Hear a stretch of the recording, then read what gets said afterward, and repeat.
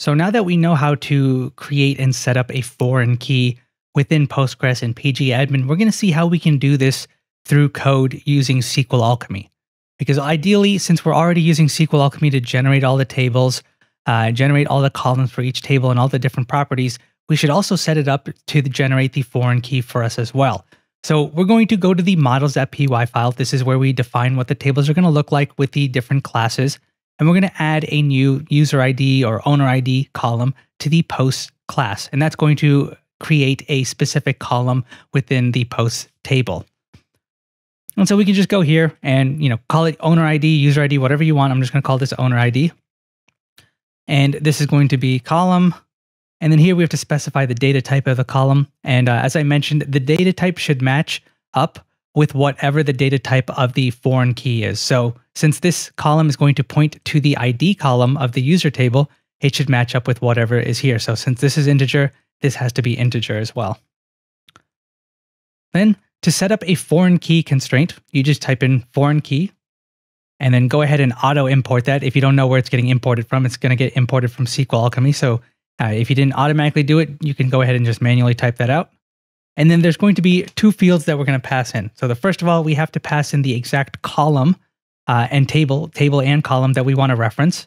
And so we want the users table and then grabbing the ID column. And so your instinct would be to use the class name, but we don't actually reference the class name. Instead, we want to reference the table name. So it's going to be lowercase in this case. So you say users dot, and then what's the column name? It's called ID. So we say .id. And then the second thing we need to do is, if you recall, we have to set up what the policy is for when we delete the foreign key or the parent table. And so we always used cascade so that if the parent object gets deleted, all of the child objects get deleted as well. So we can do that through SqlAlchemy as well. And we'll say onDelete equals, and then we just say cascade.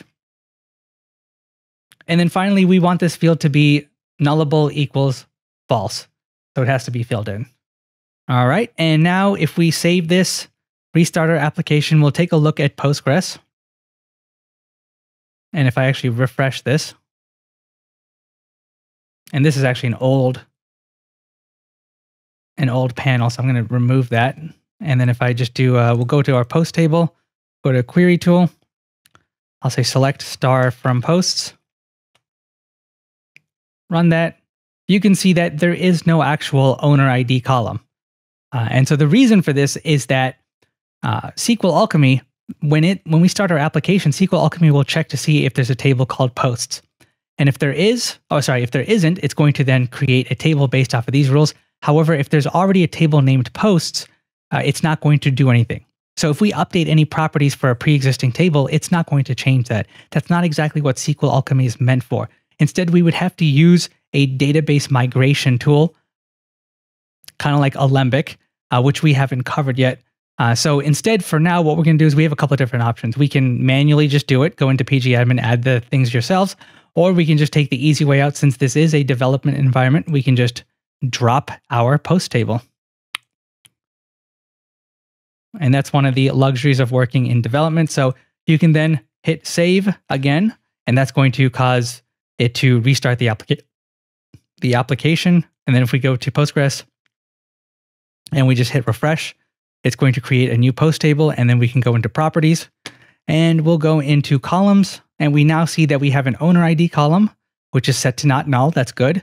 And then if we go to constraints, foreign key, you'll see that we've got our foreign key, and you can take a look at the details down here. And the main thing I want to check is for actions, we do have onDelete cascade. All right, and so now that we have everything set up, if I just run this query again, we should see the owner ID show up. So let's create a few entries. And before I do that, I need to make sure that I actually have some users because I kind of went in and deleted a few things. So I've got two users with an ID of 20 and 21. And so what we're going to do is we're going to make sure that the foreign key points to one of those IDs. So we'll grab a post. I'm going to just set this to be post1 as the title. And it's going to be some gibberish. And then we can set the owner ID to be the ID of a user that we already have in our database. We'll save this, and we can see that it's successfully created. Now, if I create a new post, and this time leaving the owner ID blank, If I hit save, you can see that it throws an error because this can't be set to null. And if I try a ID of a user that doesn't exist, like 57, it should also throw an error. And so it's saying that, hey, the owner ID of 57 does not exist in the users table. And I'll just change this to 21, and then it should work. Great. Now let's quickly check out the on-delete functionality just to make sure that it works. And what we're going to do is let's go to, well, I'll just run the query right here.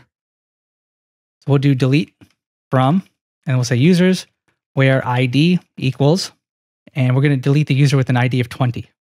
So if everything works, we should see just this entry also get deleted in the post table because the owner has an ID of 20. And since that owner is going to be deleted, then we should only have this one left. So if I run this, yep, we can see that the one with the owner ID of 20 is now deleted. All right, and so that kind of handles all of the database side of things. At this point, if you try to test the rest of your application, you're going to probably run into a couple of issues. But that's just because we've hard-coded our schema to match a certain number of properties. And so since we've added this new property to our posts, it's going to throw a few errors. So we're going to have to update a few things in the next video, but you'll see that updating your schema is very simple.